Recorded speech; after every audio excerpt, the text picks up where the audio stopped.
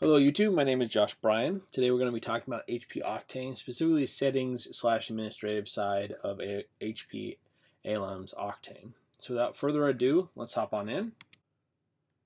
So here we are on the home page of ALM Octane. I'm going to click the gear over here. This takes me to the settings and the administrative functions inside of ALM Octane.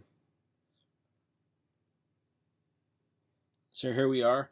This is a different interface than the traditional ALM. So those of you who are familiar with ALM, this does look different. It is very similar to the HP Agile Manager. So those of you who are familiar with that, this will at least look somewhat familiar.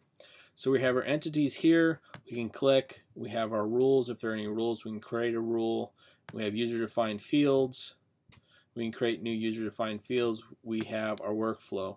This workflow is not the workflow inside of the customization inside of ALM. This is how the entity progresses through the different stages, just so you know. We have the releases here and the different releases.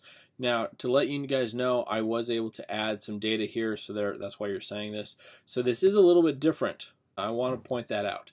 So releases are created on the settings side, where the backlog is where you create the themes, features, and user stories that associate with these releases. We have our teams, we have our CI servers here. We can add more or less we want. Team assignment rules, we can assign however we want and go that way. We have the production coverage. We have our shared space here. So this is where we can add new users. Click add and add new users there. We have API access. We can then give access to people. We have the actual API here, which is then gives us the different areas of the API usage. So again, this is a settings and administrative function. We can change it here to the different workspaces that we work with. We can create a new workspace here. So that is the settings side of HP ALM Octane. We can go back by clicking this, which will bring us to the traditional page. We can go into the backlog item here and actually see the different entities here. So that again is an overview of the HP Octane settings and administrative function. My name is Josh Bryan. You can reach me at info@bienabee.com. Feel free to like and subscribe as we produce more videos.